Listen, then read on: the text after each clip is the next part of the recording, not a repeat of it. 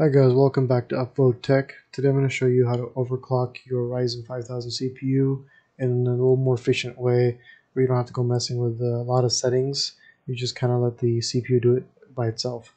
So we want to start in the Extreme Tweaker, and this is an ASUS good old DOCP standard. So you can have your RAM settings input from XMP, and then you want to change the FCLK to match the 1-to-1 ratio with your memory speed, so in this case 1800.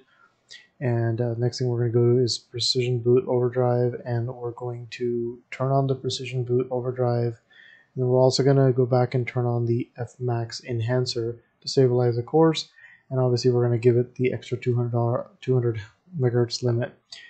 And we're going to double check the RAM timings, make sure everything is good. In this case, I just leave them alone, but you can tweak them later using the Ryzen DRAM calculator.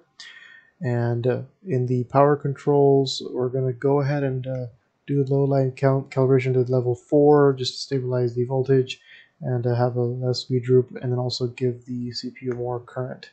And then we're also going to stabilize a little more on the power phase by choosing Extreme and go back one level.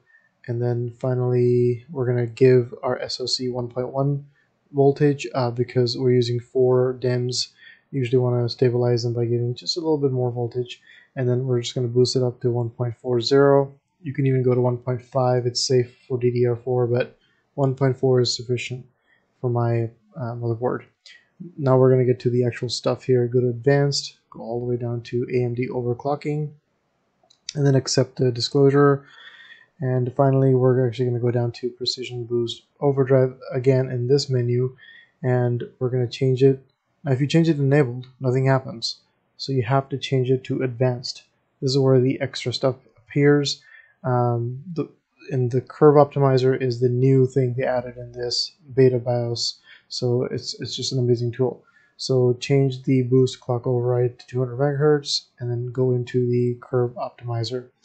You want to enable it per core, and then change all the curve optimizer signs to negative, and then we're also going to change the magnitude to 15.